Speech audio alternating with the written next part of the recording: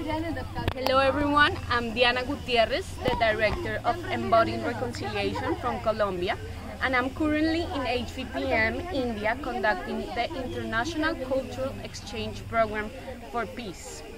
I've been here for 2 weeks, having the most amazing time teaching and learning from Indian culture and teaching the girls about my traditions, dance, music, and we have a very special living heritage that it's called Living Pictures. And today we are creating an exhibition of living pictures of Colombia, but with the colors of India. And this is what we want to do with our exchange program, to bring together the two cultures and create something unique.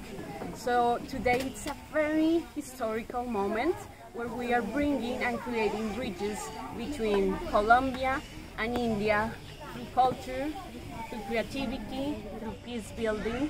And I'm so happy, and hopefully you can come, visit, and look what these girls are creating and sharing to the world about the uniqueness of being Indian.